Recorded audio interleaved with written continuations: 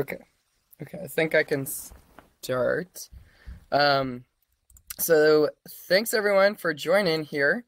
This is some really fun work that I did in during my fellowship in Germany. Some of you guys might have seen a previous presentation I did on the horse hunting crocodiles. This is another really remarkable fossil from the same site.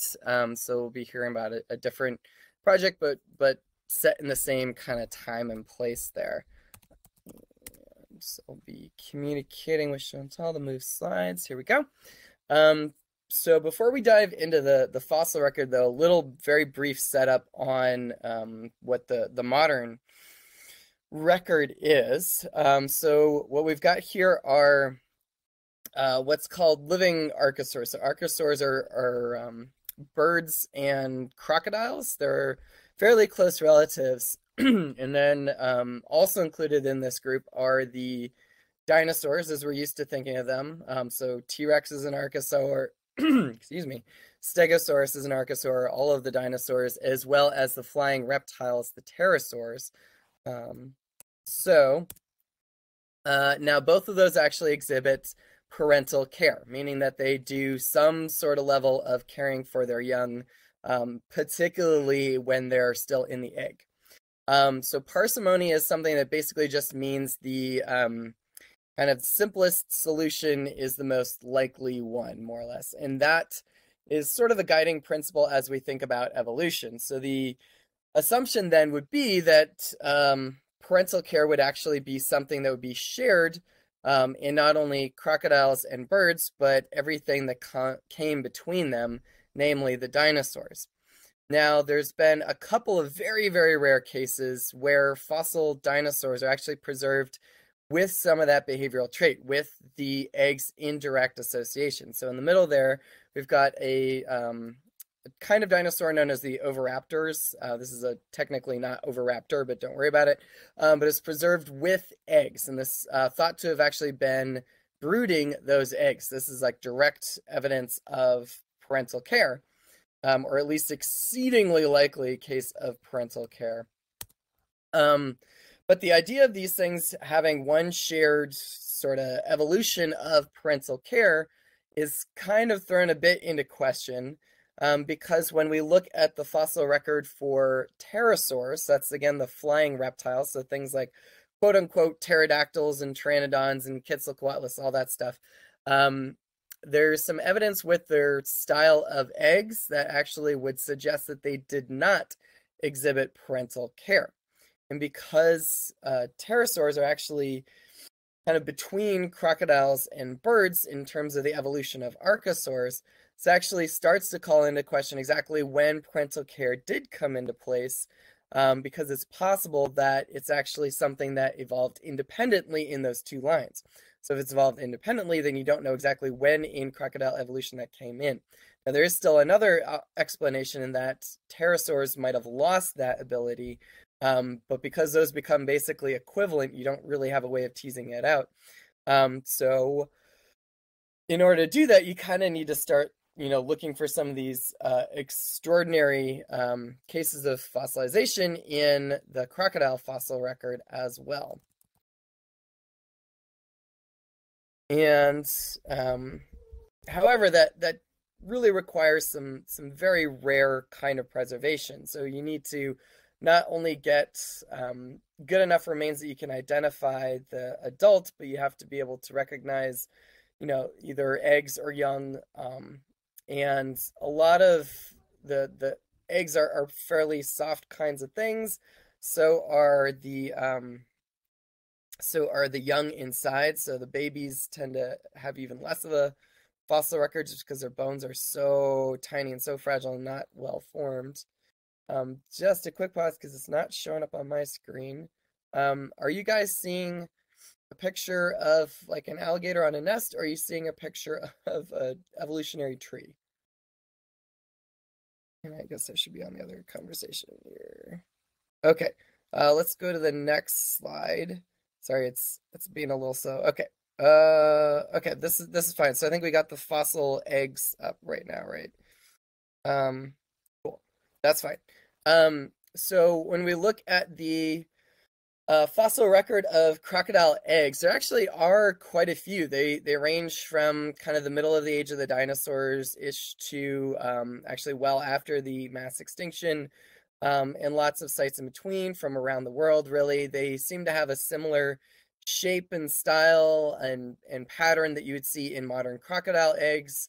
Um, However, there weren't any of these cases of like direct association with the parent like we see in the dinosaurs. Now, this is again exceedingly rare, so just because they hadn't been found for a really long time doesn't mean that it wasn't there. This is just a very very unusual circumstance that needs very very special kind of geological situation in order to preserve. Um, Now, there actually is a record, a historical record. The oldest one that I'm aware of by far is a petroglyph that was found in Libya, dating back to about 9,000 years old, where humans had actually carved into the side of the rock a mother crocodile with a baby, showing that this characteristic has been observed by people for quite a very very long time. Which is pretty extraordinary in its own right. But we want to get into the fossil record. We want to get into the old stuff. So it requires this really, really rare kind of preservation. Let's move on. Now, luckily, there are a few places where fossilization is just exceptional, just beyond what we normally get in most places in the world. And a lot of this has been gathered up at the Geiseltal collection in Halle, Germany, which is part of Martin Luther Universität or University, which is where I was fortunate enough to work for 2 years on a fellowship. The preservation there is just incredible. So what you're seeing in the bottom right is a fossil beetle that actually has kind of preservation of some of the cells that kind of cause iridescence, as well as really just everything across the ecosystem from plants to all the little animals, frogs, salamanders, fish, the big crocodiles, these tapir-like things, all of which were in a setting of more or less a set of subtropical islands. So picture kind of a something kind of like the Mediterranean today, but with really, really lush vegetation. So just, really diverse, very wet, warm environment, absolutely great for all kinds of things to thrive. And the spot we're specifically talking about is that red dot, which is not, looks kind of close to the coast, but the coast still would have been like, 12, 15 miles away, something like that. Like not that far away, but not close enough that you would call it like a coastal environment. It's still very much a jungle kind of environment. And you just get everything, and it's just incredible. And that is where you can get something like this. Now, this is actually a fossil that was collected in the 1930s. It's absolutely incredible. And when I got there, being the crocodile lover that I am, I immediately started going through all the crocodile material. And when I saw this, I was just absolutely floored. I had never in my life seen anything like this or even heard of something like this even existing anywhere. I've been to many museums all over the place. I've seen many fossil crocodiles, some of which have been really, really well preserved, but this absolutely floored me as absolutely exceptional and extraordinary in every way. So what we're looking at here, and we'll go to the next one that's got a bit of a line drawing that I did,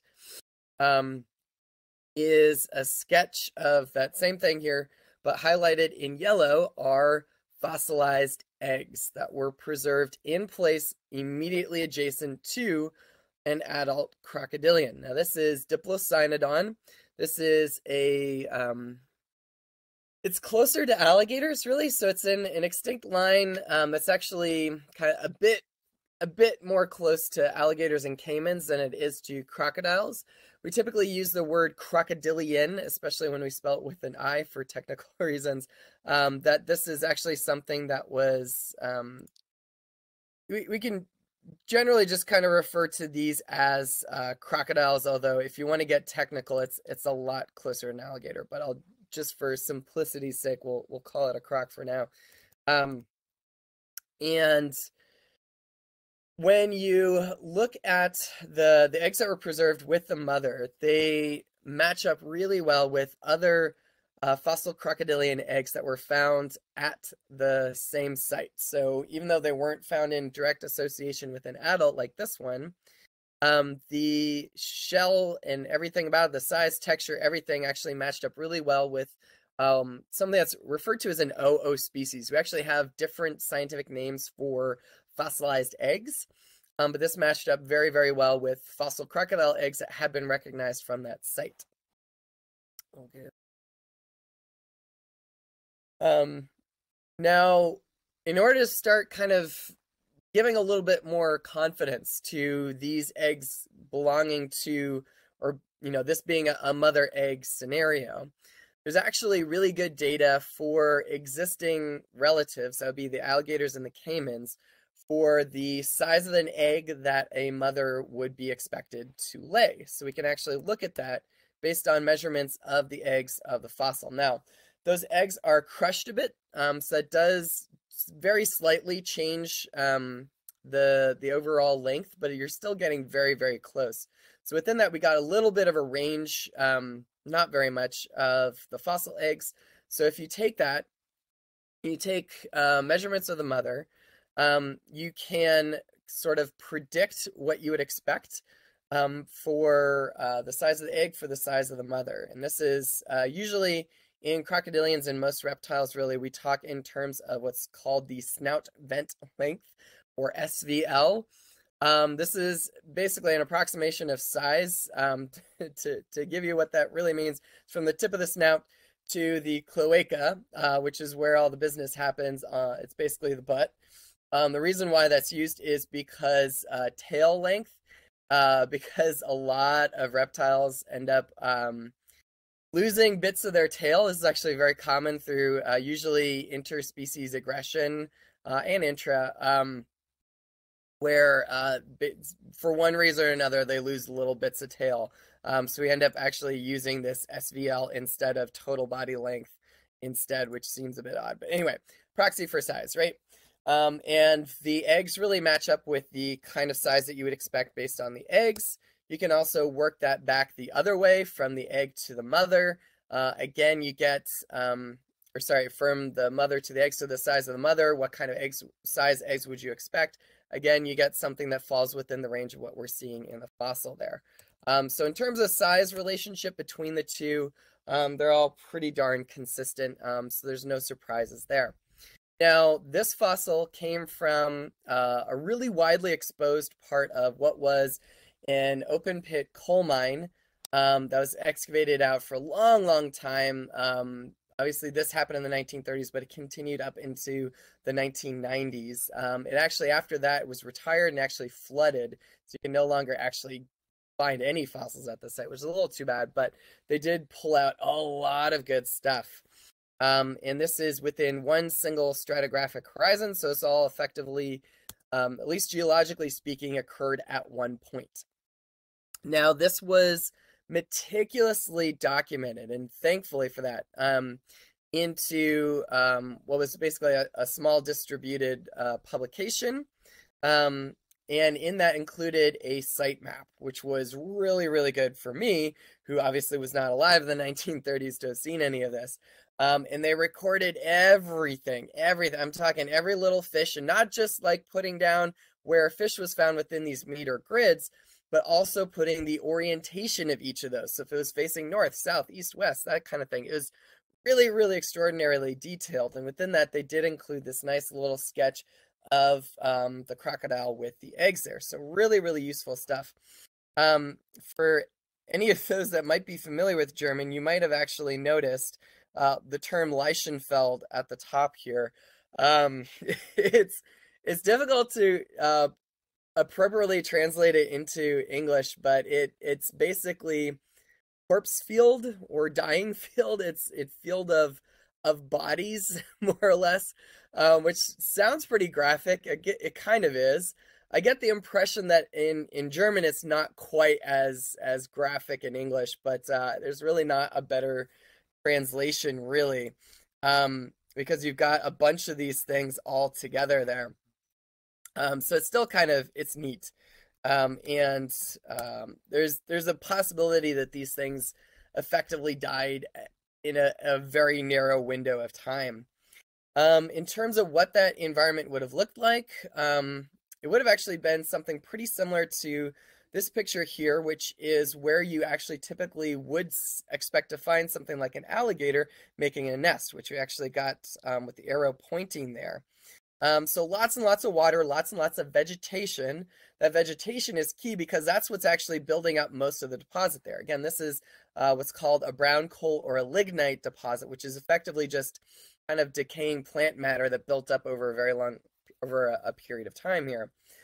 So the fossils are actually coming really within the lignite itself, which is actually pretty rare in terms of geology. Normally, these come in layers in between the coal layers, but these are actually within the coal itself.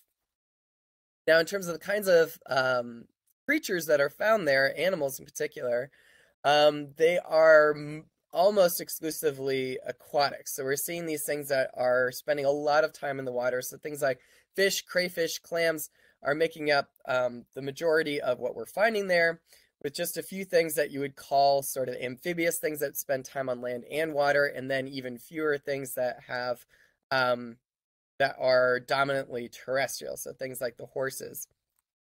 So kind of sets the environmental stage there a little bit. Now, in terms of what we actually, in terms of other crocodiles, right? Since this is so well mapped out, we can actually measure out how far the nearest crocodile was, and it was 12 meters away. So this is a significant distance. It's not, particularly nearby. So the idea that maybe kind of these crocodile eggs were here and coincidentally an adult floated by or something like that is extraordinarily unlikely.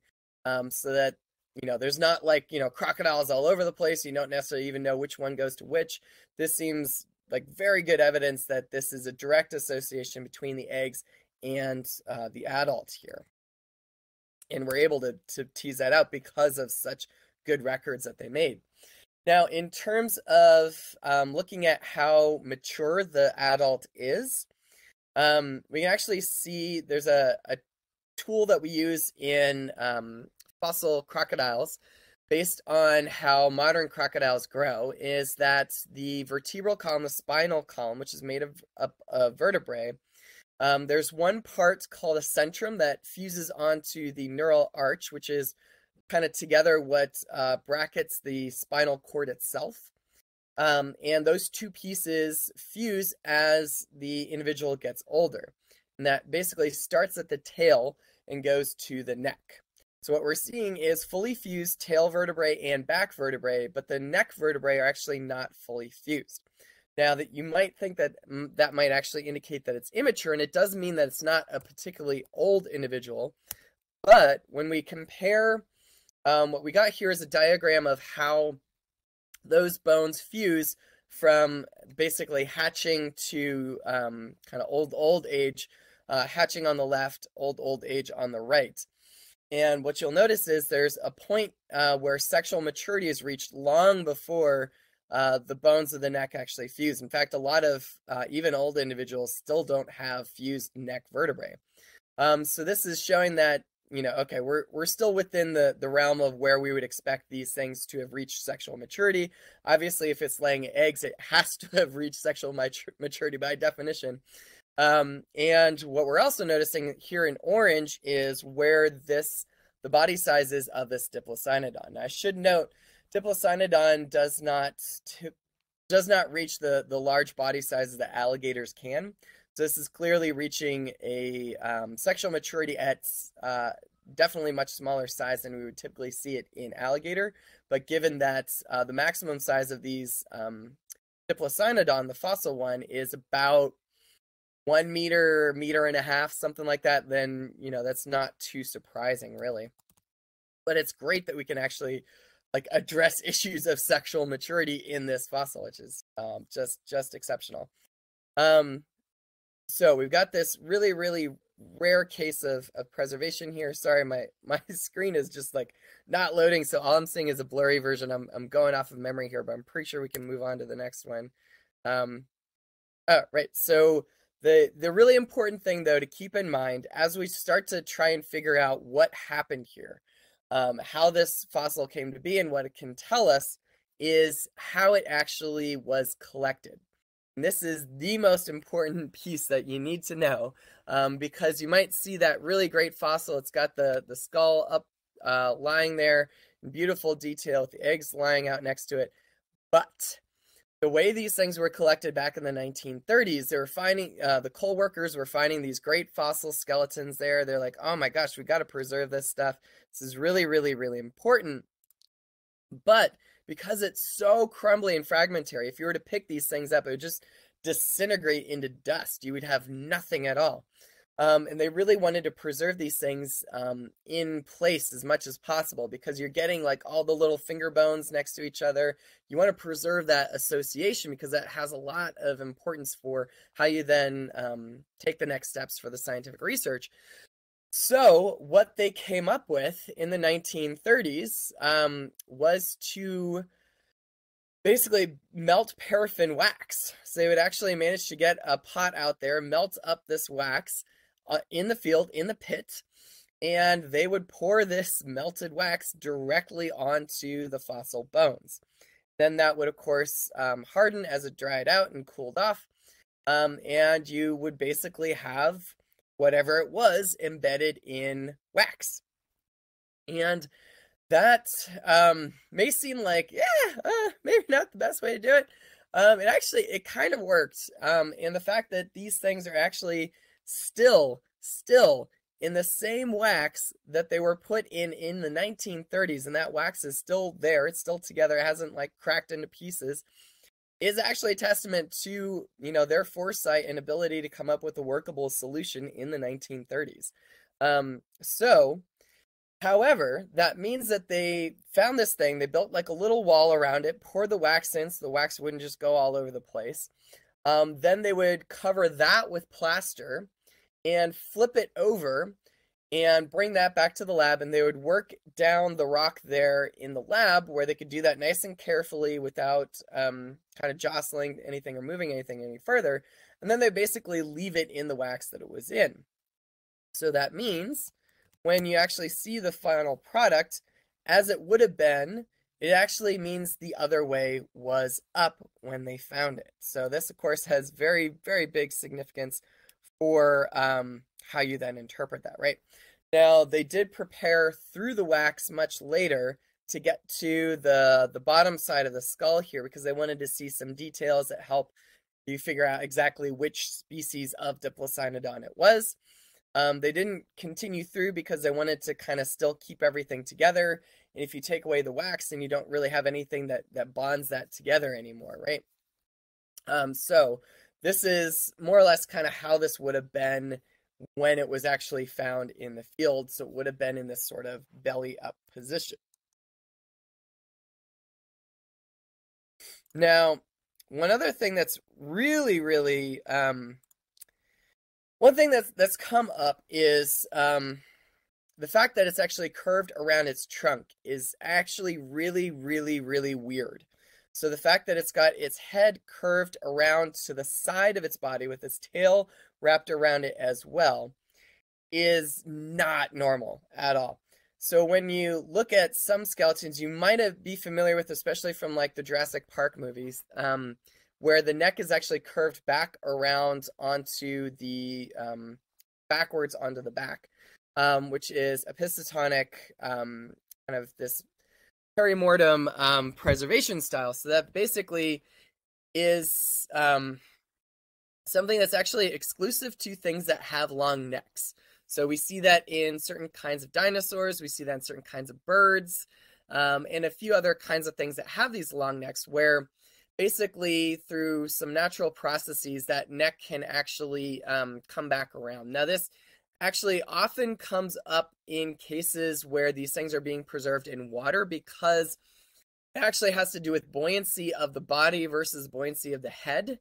So because there's some differences there, that actually causes the neck to sort of float for a bit, and then slowly, as kind of the gases make their way out of the body very slowly and dissolve into the water, that neck and head will settle and can settle in this kind of what looks like a contorted position. But this is really exclusive to this kind of sort of, as we would say, kind of dorsoventral, basically meaning that it would go towards the back, not towards the side of the body. And let's go to so that really doesn't explain what we're seeing in this fossil crocodilian. Now, there actually is evidence that was actually done by the same guy that was mapping out this Leichenfeld, this corpse field in Germany. Did a bunch of studies in actually Texas, same German dude, and included in that some alligator carcasses that were basically put in a situation where it was kind of fenced off, so you didn't have to worry about coyotes coming in and dragging things off, but they'd be more or less left to just rot as nature would. And if you give an alligator an opportunity to just sit there and decay, it more or less stays in the same position. You get a little bit of disarticulation happening, but if you have this just sitting out on land, you get more or less the same position it was in when it died, where the bones are, really. And the skin kind of more or less holds those in place to a certain extent. So we don't expect any real curvature happening in any direction if you allow this thing to just dry out on land, and maybe have little bugs and stuff eat away at it. Now, if we're talking in water, that is a bit of a different circumstance there. In water, after a few days, you do get what's called a bloat phase, where these things will actually invert, so they'll go belly up. And this was done, they did a couple of cases where they basically put recently deceased crocodiles, these were naturally deceased, and put them into effectively fish tanks and did different things to them to just kind of see what would happen there. And it takes about 4.5 days for that to basically kind of cause the inversion, and then it would kind of slowly drift down to the bottom of the, whatever body of water that it's in. So in 3 different scenarios, we're looking at outlines of skeletons from this study. And all the way to the left is where these things were put in there right side up, and they were buried.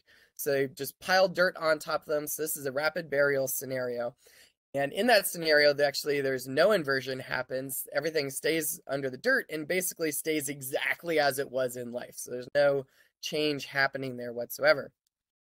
In the middle scenario, they allowed the belly up phase to happen and then buried it. And in that case, you do get a good bit of, you get some disarticulation, right? So you got some of the limbs aren't quite where they were in life.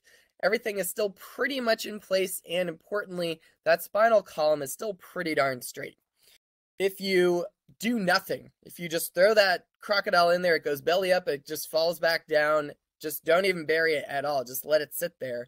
You get the case all the way on the right there, where things are definitely more jumbled up, right? So you not getting this nice, beautiful laid out skeleton, but there's still some decent association there, right? You're still seeing a spinal column that's still pretty darn straight there, and you're still getting some kind of association there, even if it's not everything as you would have expected as it was in life.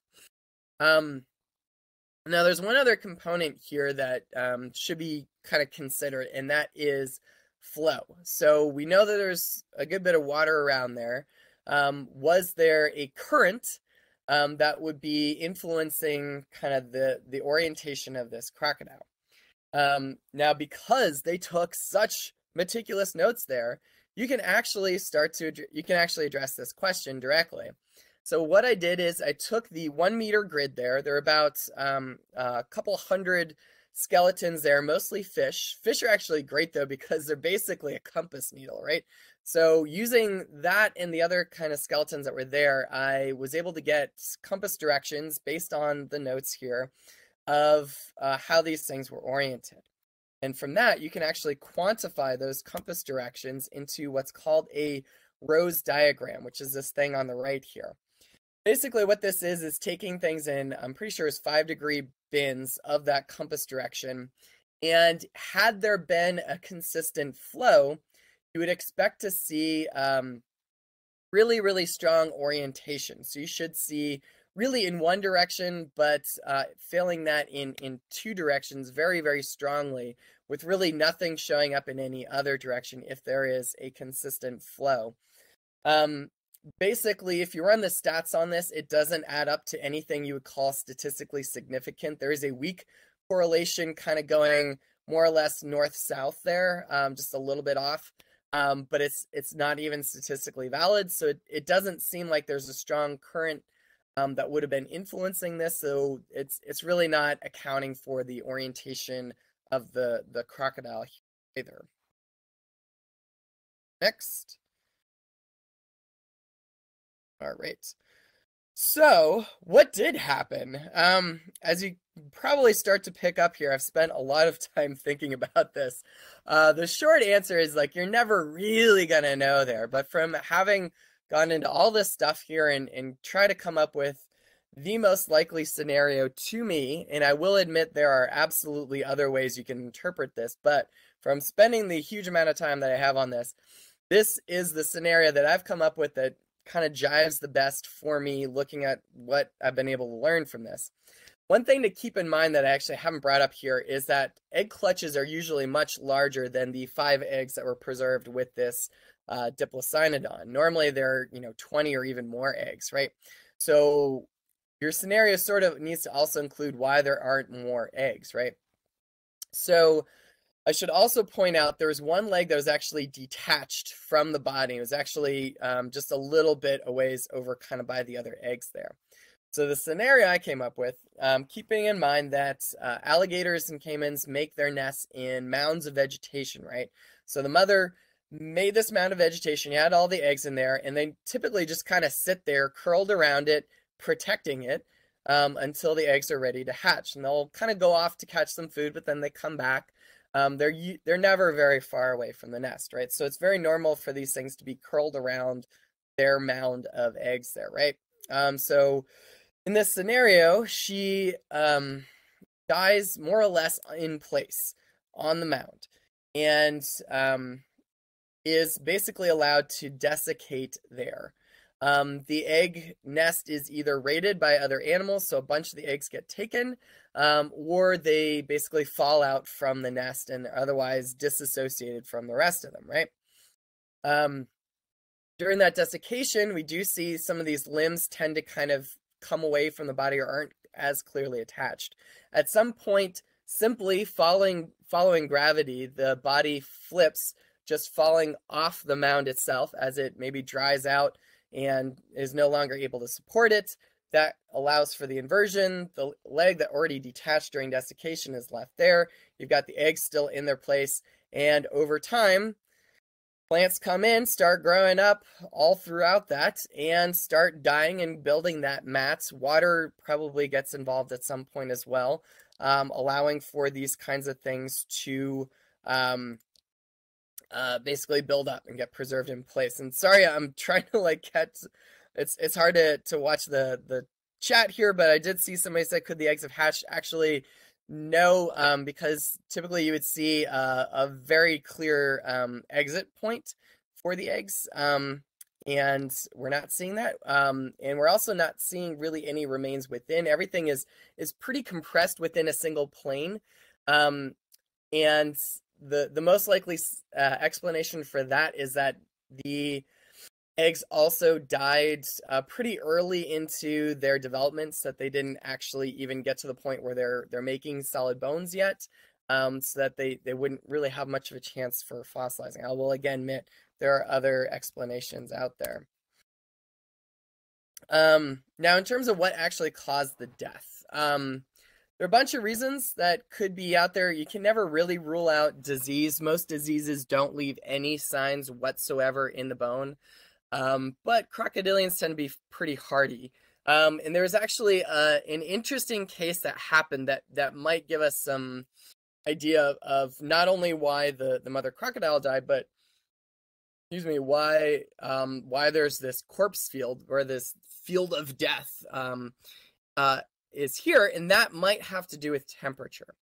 So when we look at things like the plants have actually, in other past studies, have given us really good climate data in the form of, among other things, the coldest month mean temperature. So what that means is what was the average temperature of the coldest month of the year represented at Geiseltalm. We can actually figure that out based on the plant fossil record.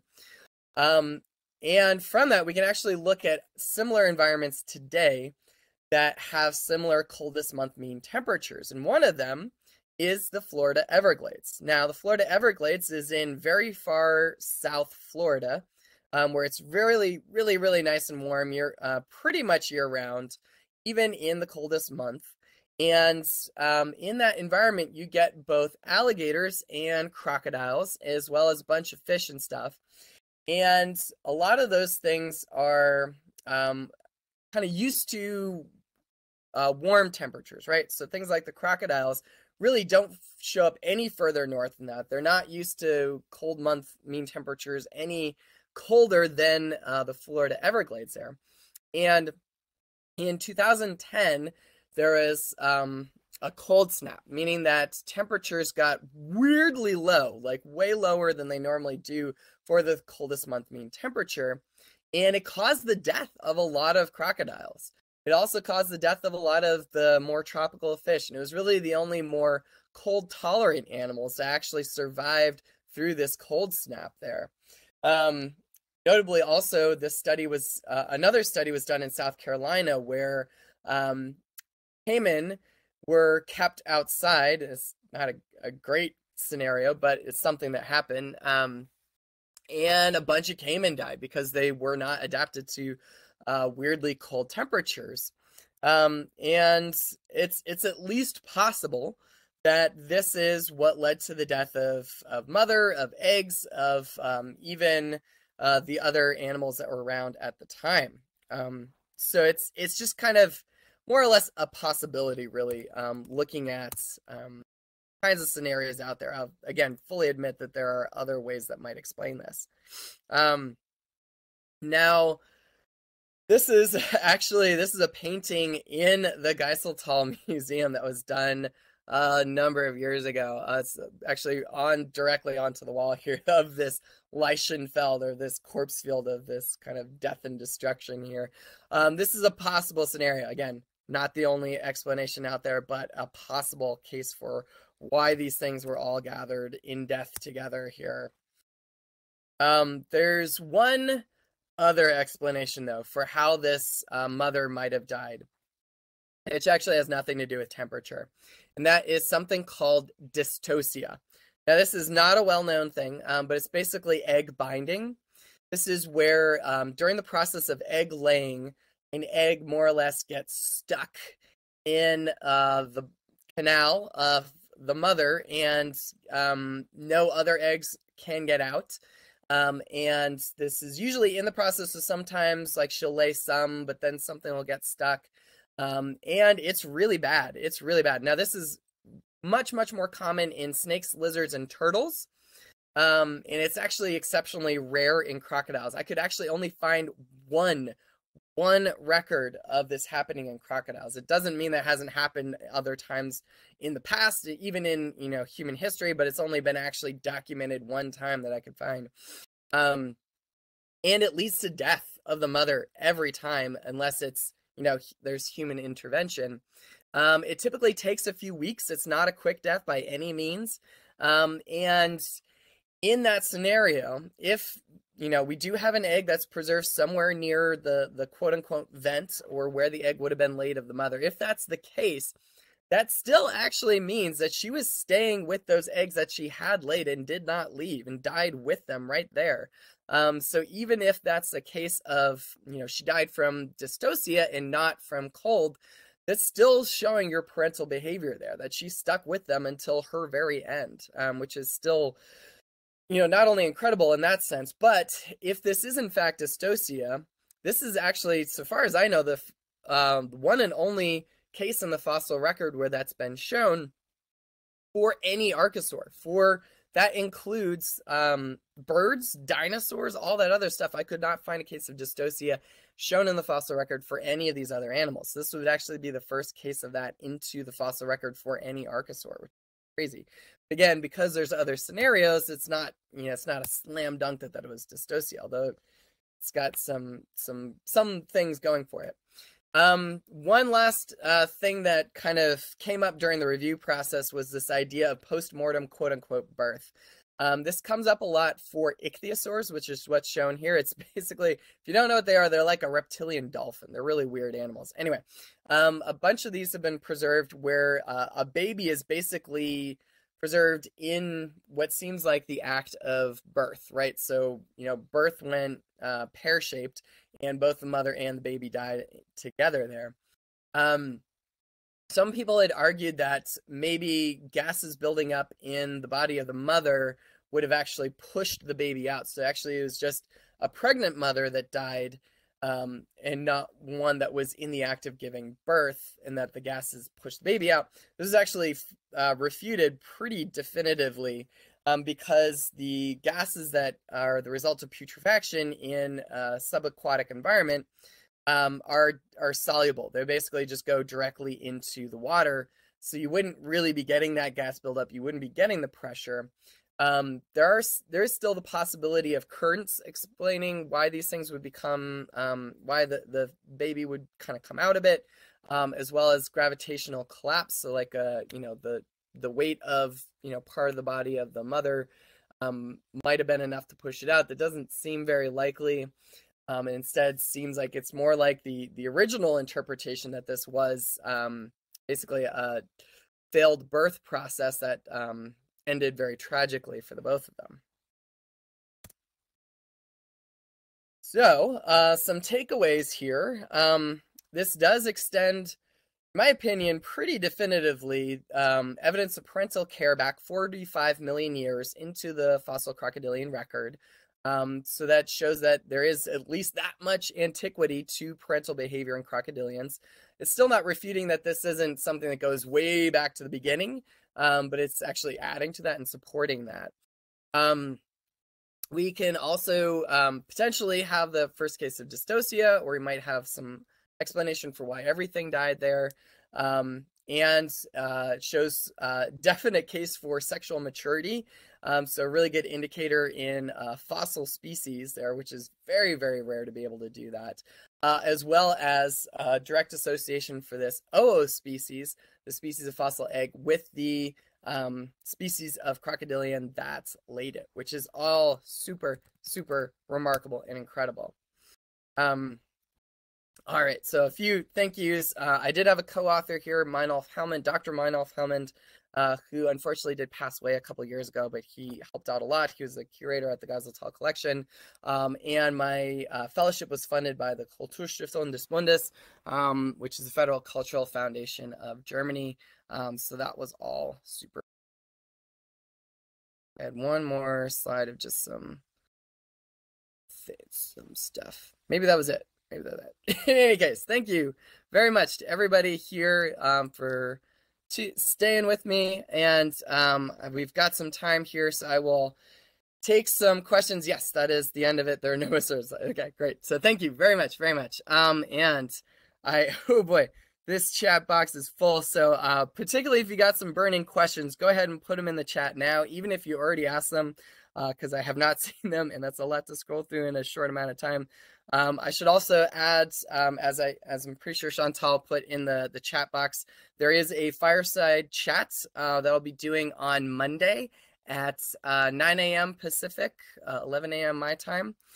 So if you don't get a chance to talk about your stuff and you have a chance to come in, we can certainly chat some more about this stuff then. But we do have a few minutes now, so if you got some questions that you want to get in there, go ahead and drop them into the chat box and I will take them. And thank you again. Yeah, and Chantal just put the fireside chat in again. Thank you.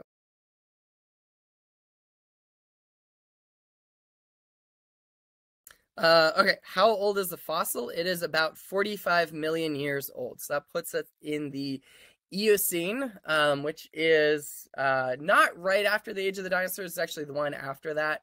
So it's, it's a decent time afterwards, but it's still kind of not anywhere near the kind of world that we have today. It was actually much hotter back at the time, which is part of why you get such really cool reptiles in a place like Europe, where you can't support any crocodilian species in Germany today at all. It's just much too cold.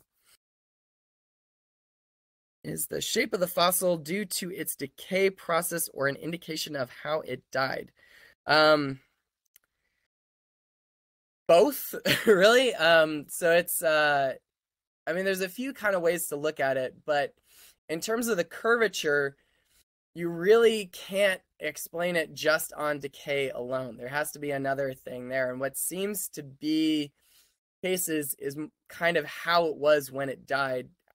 In my opinion, based on all that I learned from this, was a factor in how it came to be preserved in the position that it was in. There's just really no natural decay process that would explain that curvature. Let's see. So the croc exhibit maternal care. That's what it seems to be, really. How does this creature differ from modern animals? Smaller, matures more quickly. Any other characteristics? So there's actually a lot of Diplocynodon that have been found at this site. So this exact species. And they seem to really max out at about like 3 feet and a little bit in length, or about 1 meter. So they're not a big species. They're smaller, certainly, than modern alligators. And they might have reached maturity at kind of younger or older ages. But one thing we can say is that, at least in terms of size, they're definitely doing it at smaller body size. So this adult is, was just a little bit under sort of the maximum body size that we're seeing for the species. So this is still kind of hitting sexual maturity before kind of the biggest that it could have been expected to get to. So the croc exhibit maternal care. Isn't that rare for a cold-blooded organism? It's actually not rare. Actually, all modern crocodiles and alligators, all the different species, at the very, very least, do nest attendance. So they lay their eggs and they stay with them and do not leave, and will defend that fiercely from predators and anything else that might come into them. And that's pretty much across the board. You also, you not only see that in birds, which are of course warm-blooded, but you actually see that in certain species of snakes, as well as certain species of lizards that will actually, at the very least, kind of watch over the eggs. Famously, though, turtles do not do this. They are actually terrible parents. They don't really do anything at all. They lay a ton of eggs and then they just peace out, and that's it. So in the case of like sea turtles, they just, dig a hole, bury them, and then that's it. Good luck to you. But it's actually common in a lot of other kinds of reptiles. Yeah, so some fish will actually do parental care as well. That's kind of hit or miss as well. There are definitely fish that don't do any parental care whatsoever. There's some that will even, actively eat their own children. So it's a pretty broad spectrum in terms of fish. Let's see. Oh, baby crocodiles sort of chirp when they hatch. It is, I think, the most adorable sound that exists on Earth is, especially baby alligators that do this little, what's called pipping noise, when they're, coming out of their eggs, or even kind of when they're still young, they're just trying to get the attention of an adult. This is just a call out and being like, hey, hey, hey. Mothers in particular will respond directly to that noise and come and will fend off. So like, if a predator's coming around, they'll scare that off in response to that noise. And what's interesting is it doesn't even necessarily have to be their own kids. Other adults will sometimes respond to that noise and fend off predators. So there's a little bit of kind of communal parenting that can happen within crocodilians.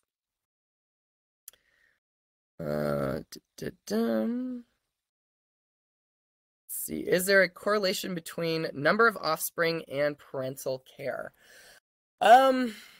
if you're looking across all kinds of things that have kids, typically parental care, um, they exhibit more parental care the fewer children that they have, usually. So in the case of, like, if you take like humans, we typically just have one kid at a time, and we have, we take care of our kids for years and years and years. So there's a lot more investment in that one species. And when you look at certain kinds of birds that have just like one egg or just a couple eggs, they tend to really stick with their kids and really invest a lot of time and energy in that next generation. Whereas they have larger clutches, then they typically do progressively less care for them. So something like a chicken doesn't do nearly the level of care that something like an eagle tends to do. But there's exceptions to all of that. So crocodilians do have a lot of kids, or they have a large clutch anyway, and they tend to stick around for like a year or a couple of years sort of thing. They will go on to have other clutches in that meantime, and they'll have progressively less kind of concern for their kids as they get older. So there's sort of kind of a spectrum to that, and of course there's some exceptions, but generally, if you have fewer kids, you invest more time and energy in their health and well-being. This is part of why sea turtles have so many eggs, because they don't do anything at all.